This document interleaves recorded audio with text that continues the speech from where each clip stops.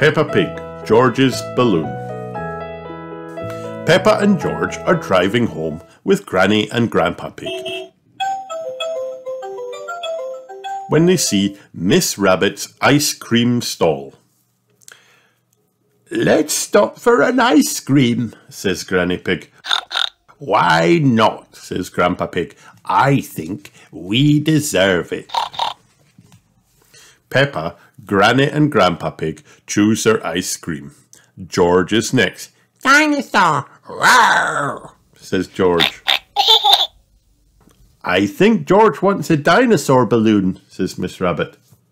"All right, how much is it?" Grandpa Pig says. £10, please," says Miss Rabbit. Grandpa Pig thinks the balloon is a bit expensive, but he buys it for George. "Hold on tight to it," Miss Rabbit says. But George lets go and the balloon starts to float away. Grandpa Pig quickly grabs the string. "This is very valuable, George. I'll hold on to it on the way home," says Grandpa Pig. Outside Granny and Grandpa Pig's house, George plays with his balloon. "George," says Peppa, "this is an up balloon, and if you let it go again, it will go up to the moon." "Moon!" cries George, and he lets the balloon go.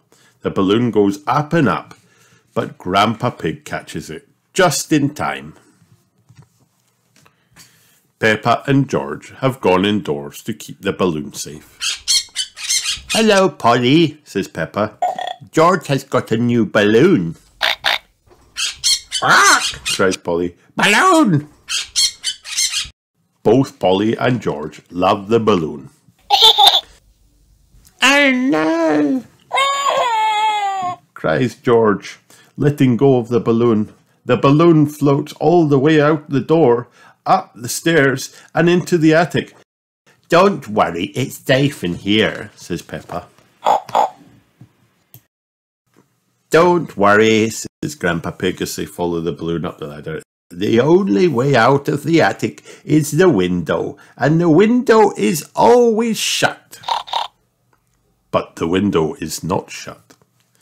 The balloon escapes outside. "Your balloon is going to the moon, George," says Peppa. Cries George. Just then, Daddy Pig arrives to take them home. "Oh dear," says Daddy Pig. "There must be some way we can get the balloon back," cries Granny Pig. "Balloon!" says Polly Parrot. Polly flies high up into the sky and catches the balloon string in her beak. "Polly to the rescue!" cries Grandpa Pig. Polly Parrot has saved the day. "Hooray!" cheers George. "Who's a clever Polly?" says Granny Pig. "Who's a clever Polly?" repeats Polly Parrot.